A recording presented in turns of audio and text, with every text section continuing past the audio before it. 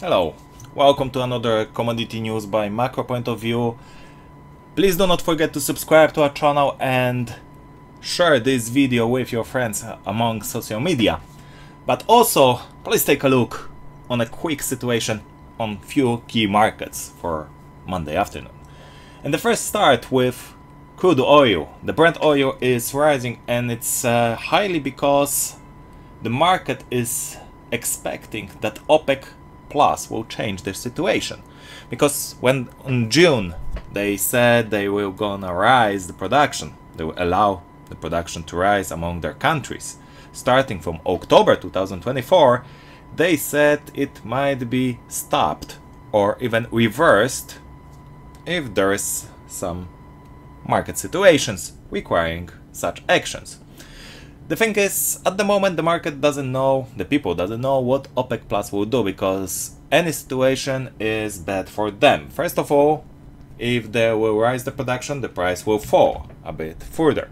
There is also a situation that the demand for crude oil won't rise as fast as they were expecting earlier, and they even put some lower expectation of rising demand this year and next year in their last OPEC monthly report.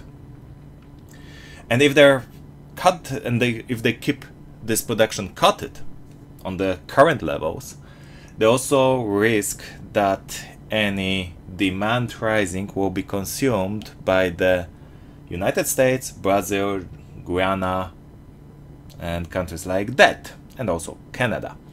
So it's a bad situation. If there will be rising production, it will cut the prices, and the prices now is rising because the market is reversing and probably expecting to keep the levels, because the world has much more signs of a recession, which will cut the oil demand.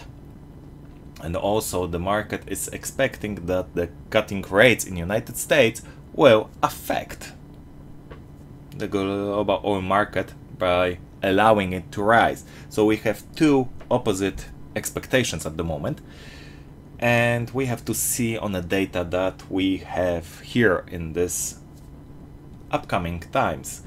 And this week we're gonna see GDP and PCE in the United States, and the PCE will be most important for Federal Reserve as it's crucial for their inflation expectations and inflation situation. So this is one thing. Other thing is that the United States is buying another crude oil barrels for their strategic reserves for SPR, and at the moment it's about 2.5 million buyouts, and they're planning to buy up to 6 million, which should be delivered in the first quarter of next year.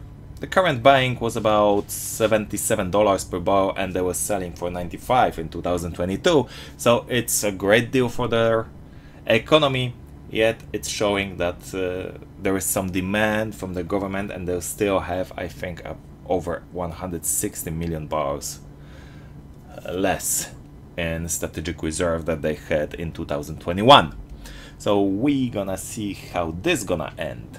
And the current number of oil rigs in the United States remain untouched on a level of 483 active points.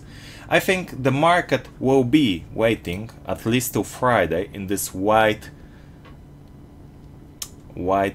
consolidation between $77 and $82. I don't expect this market will rise above $82.50. Why? First of all, this Fibonacci level, it stopped rising market here on 12th of August, and now it's even supported by technical line of SMA 55 on daily chart. So I think it's really hard to see penetrating this level on the current situation. And with the Middle East situation, the Middle East, I mean Israel versus Hamas war, the situation must be really stopped to make this oil prices fall. To rise, it have to be rising risks for oil market, which means Iran should be starting some actions against Israel, or Israel will launch a full-scale war on Lebanon. So this is the ideas for the oil market from my point of view, and it's macroeconomical point of view, as our channel is named. And for the next, I will show you something different, because we have here copper market, United States CME copper market. As you can see, we had this all-time high here in May, and we have recent lows in August, and now, as it already seen on your screen, the copper market is probably in the also consolidation between 9 and 9,500. So the cutting rates should fuel copper to rise a bit. That's the one thing.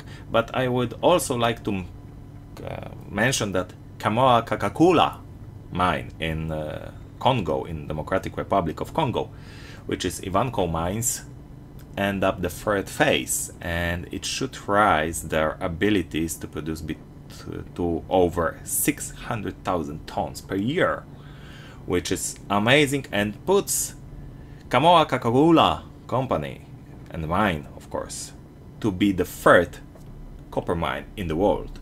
So Las Bambas lost a position.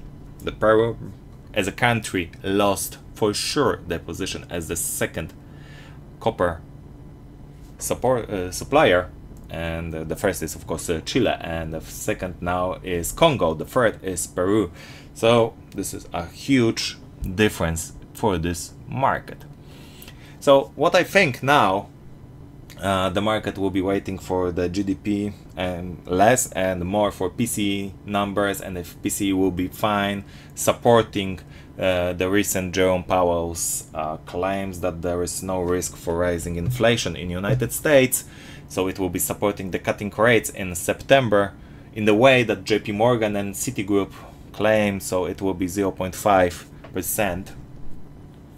It would be great to see the copper market rising up to 10,000, because it should be slowing down the recession ideas for this market.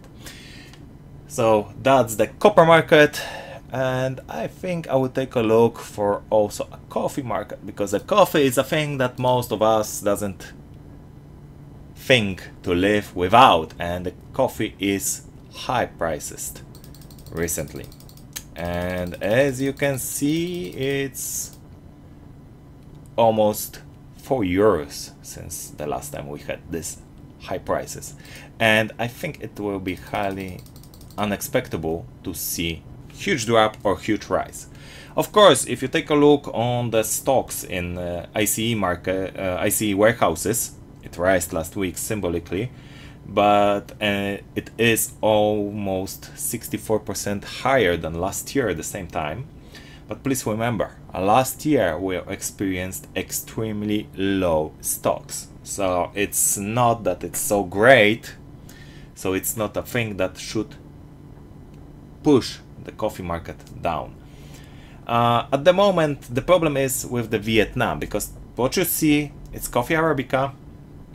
It doesn't have much things to say about the Vietnam, but the Vietnam is coffee type robusta, and there is a problem, because at the moment the robusta coffee, take a look, reached the all-time high on Friday, crossing $5,000 per ton for the first time in history. The thing is, at the moment the weather there is very good for the coffee market, but according to the next month forecast and La Nina weather condition, it should be that harvesting and drying the coffee beans will be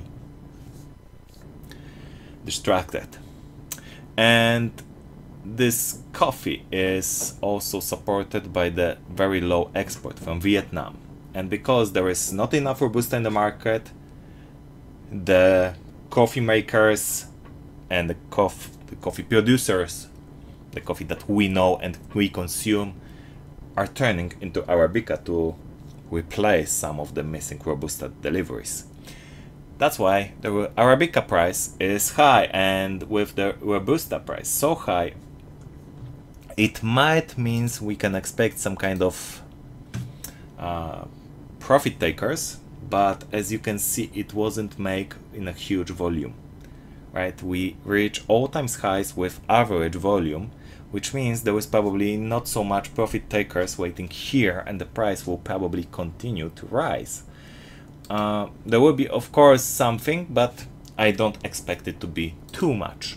So just keep in mind that this market, the Robusta coffee market, might keep rising. Maybe not this way like we experienced a cocoa market this year, but I think we can add another 20% in the upcoming months, especially if the Vietnam weather will change against the crops in whatever way. Thank you very much for your attention. Don't forget to subscribe to our channel and share it with your friends, and see you next time.